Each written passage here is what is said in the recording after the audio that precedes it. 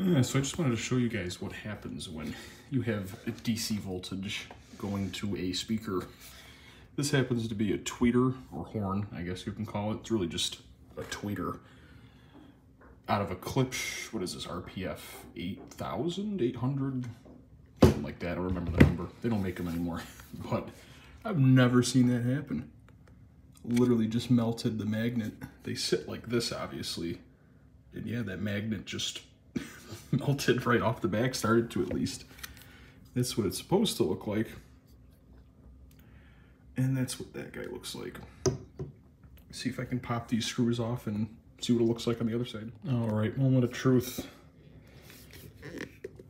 Oh, that does not really want to let go, but it did. Yeah, from the front, don't really look that much different. But yeah, you can see that got really, really hot. When we first got the cabinet in, this horn thing, you could see there was all ferro fluid leaking down there, which is what they put in some dome tweeters just to keep them running a little cooler. But yeah, that definitely, I've never seen that before on one of these anyway.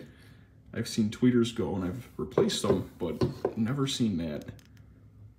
So yeah, basically the replacement will go in, this will go back into the cabinet, and I'll have a happy customer. All right, guys, I'm continuing this at home last minute. I kind of forgot I actually have one of those Klipsch tweeters at my house, and I wanted to tear it down a little bit further because you can. This whole plastic piece and the dome lifts out, the coil attached to it and all that. So you'll be able to see that. I think this one still has ferro fluid in it too, so you'll also be able to see that. But these, it's like I said in the previous clips, it's out of a RP, I think it's 800 or 8000 F, the reference premieres. They're a pretty nice Klipsch speaker. I like how they sound.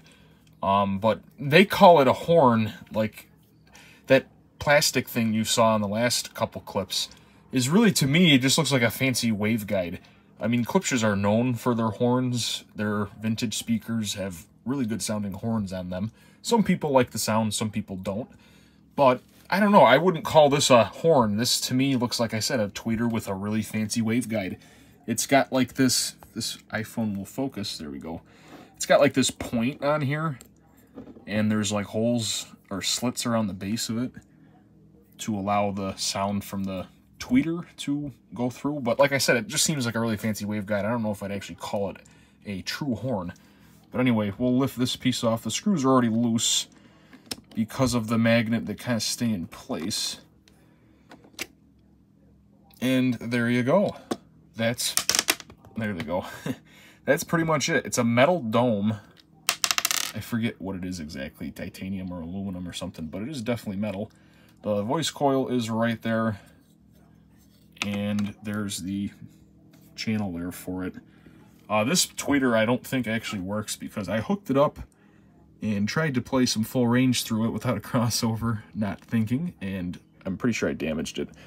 It looks like on the spider there might be some damage, but it's hard to say. Or not spider, the tinsel lead.